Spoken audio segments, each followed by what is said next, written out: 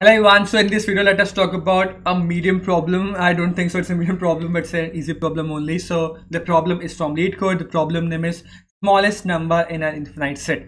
So the problem statement goes like this, that you have a set which consists of all positive integers 1, 2, 3, 4 and so on, and you have to implement a smallest infinite set class. That class has three functions. The first function is to initialize that set, and the set consists of all the positive integers that I have mentioned. The pop smallest function will remove as well as it will return the smallest integer contained in that infinite set. The other function is add back. This function will take a number in the parenthesis as a parameter and it will add that positive integer inside the set. The set has the functionality that if the number is already present, it will not get inserted inside the set. If it is not present, it will be inserted inside the set. And these are the three functions you have to implement. And coming down to this problem, because it's using an infinite word, I don't believe in infinite as and when I'm working on these type of problems. So it will be having some constraint, and as you can see that it has a constraint of 1000 only. Also, there will be at most 1000 calls. So which means that in the worst case scenario, there will be 1000 pop operations.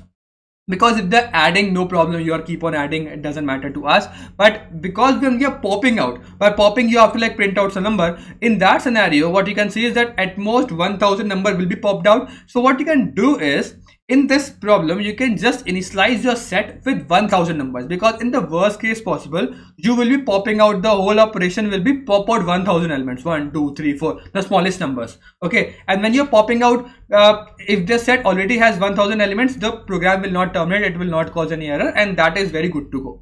And thus, when you're initializing this program, just take a 5 number as buffer, just take from 1 till 1005, insert all the numbers inside the set, and you are good to go.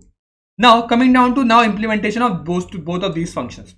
So when you're talking about sets in C++, all the numbers inside the set are stored in an ascending order, which means that the first element is the very smallest. And because you want to find out the smallest number inside the set, and also you want to remove it out, so for getting out the smallest number, you can just get to the very first number inside the set. And how you can get that? S.begin. S.begin will point to the very first element inside the set, and because the set is an ascending order, the very first number, the smallest number. But because it's a pointer, you have to dereference it to get the value of the value inside the set. So you will use the star operator. So star S.begin will actually give you the very first element inside the set. You will store them in some top variable, and then now you have to delete this element also from the set. So S.begin just pass this pointer to S.erase. S.erase means that remove or erase this particular pointer, that is the first element from the set. Which set? S set. So that will remove the first element from the set. Now you have the top element, that is the first element also, just return the first element. So this is the function that is very simple.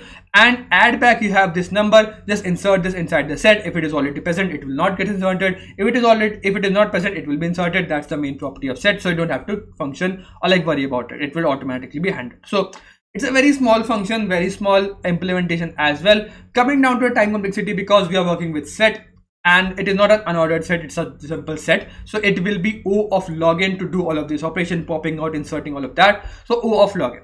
And that's the overall logic and code part. If you still have any doubts, you can mention down in the comment box. Thank you for watching this video till the end. I will see you in the next one. Till I keep coding, and bye.